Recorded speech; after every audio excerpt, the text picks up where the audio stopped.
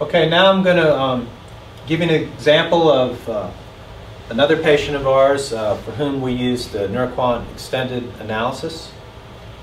And this is a patient who was 46 years old, involved in a motor vehicle accident. She suffered a mild traumatic brain injury.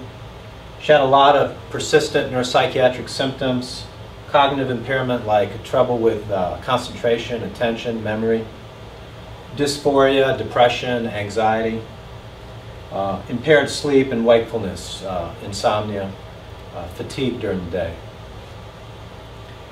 And this is her brain MRI after the accident, and it's a coronal section like the early ones we talked about, a section approximately through this part of the brain and head. And the radiologist interpreted this MRI as normal. We did a NeuroQuant extended analysis on her MRI data, and you can see here the brain, the segmented DICOM, which is the colored brain image that NeuroQuant produces. And it's easier to see on this image that there's some asymmetry in the brain. Probably anybody can see that the left lateral ventricle, which is on the right side of your image, was bigger than her right lateral ventricle, which is on the left side of your image. Again, it's as if the patient is facing you. And it clearly looks asymmetrical. Anyone can see that. The question is it abnormal or not? And the radiologist thought that this was within the normal range. But the radiologists, like most or all radiologists who do this based on visual inspection, they don't actually measure the ventricular volume. So we did measure that with NeuroQuant and in our group of normal controls. And we found that her lateral ventricles were asymmetric. The left lateral ventricle was about 74% bigger than the right. And this was abnormal at the 100.0 normative percentile. That means it was much more asymmetric than all 20 of our normal controls. So much so that if we had measured more normal controls, we would estimate that she had more asymmetry of her ventricles than, let's say, 100 normal controls if we would actually have measured that many. So clearly, her ventricles were asymmetric. Furthermore, she had asymmetry of her hippocampus, which you can see in this image as well. That's the gold-colored region down here, and you can see her right hippocampus looks approximately normal volume, and on the left, the hippocampus is so small that you can barely see it, or you might not be able to see it at all. And the NeuroQuant extended results confirm that the left hippocampus was significantly smaller than the right, that she had abnormal asymmetry, and that raised concerns about how her impaired memory might be related to the hippocampal abnormality. Now in this movie, we have a different patient's brain, but for the sake of illustration, we're again going through the NeuroQuant segmented DICOM images on the right, the colored images, and our medical illustrator that we work with, Michael Havranek, has identified each of these different brain regions and outlined them using computer techniques so that we can produce some medical illustrations to try to help you or help other people who are interested understand what these brain regions look like and what it means when someone has abnormally small brain regions, for example. Going through the thalamus there.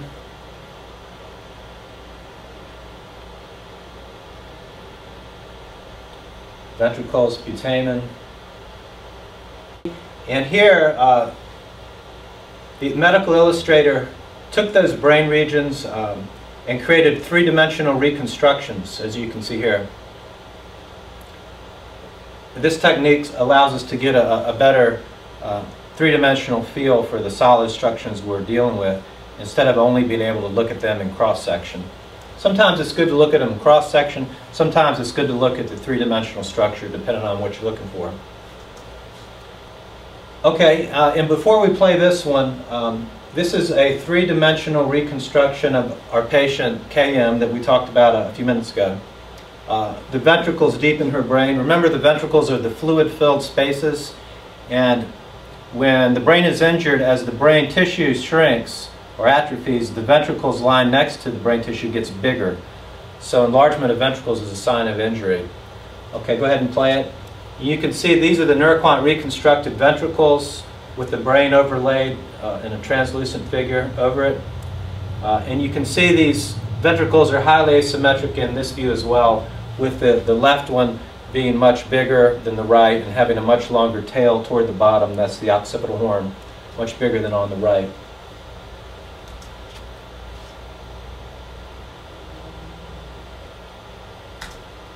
Okay, before we play this video, let me tell you a little bit about this patient. He was a middle-aged man who had an accident at work, was hit in the right frontal part of his head, fractured his skull, and the NeuroQuant analysis showed that he had some atrophy on the right side of the brain. Go ahead and play the video. You can see the three-dimensional reconstruction, removing the brain. You can see subcortical structures. We put the brain back, look at the top of his brain. And if you look carefully, you can see on the right that the sulci, which are the deep valleys in between the gyri, which are kind of like the mounds or little hills on the surface of the brain, the sulci are deeper and wider on the right, and they're darker, they're in black. And this illustrates the atrophy on the right cortical area is greater than that on the left. And that was consistent with the NeuroQuant finding of asymmetry. Okay, this is a study we recently had accepted for publication, in which we compared the ability of radiologists to detect atrophy in our patients with traumatic brain versus NeuroQuant's ability to detect atrophy. And this is kind of like the old classic man versus machine contest. And remember, the traditional radiology technique is to look at the grayscale MRI images one after the other, and just based simply on visual inspection, do any regions look abnormally small. The NeuroQuant technique, in contrast, is quantification, that is measurement of the volume, and then comparing it to the group of normal controls. So when we ask the question, which technique finds at least one sign of atrophy in a given patient, we found that the radiologists found at least one sign of atrophy in 2 out of our 20 patients with mild traumatic brain injury, for a detection rate of 10% overall. By contrast, NeuroQuant, using the extended analysis approach that I discussed earlier, found at least one sign of atrophy in 10 out of 20 patients, that is 50% of the group. Obviously that was numerically higher than what the radiologists found, and it was statistically significantly higher using a standard statistical test. So basically, NeuroQuant is better at detecting atrophy according to this small study. Does that mean we should use NeuroQuant instead of radiologists? No. Radiologists still do a lot of things that NeuroQuant doesn't do, that NeuroQuant doesn't try to do. So clearly we don't want to replace radiologists with NeuroQuant. But we do think NeuroQuant is a tool that can complement what the radiologists do.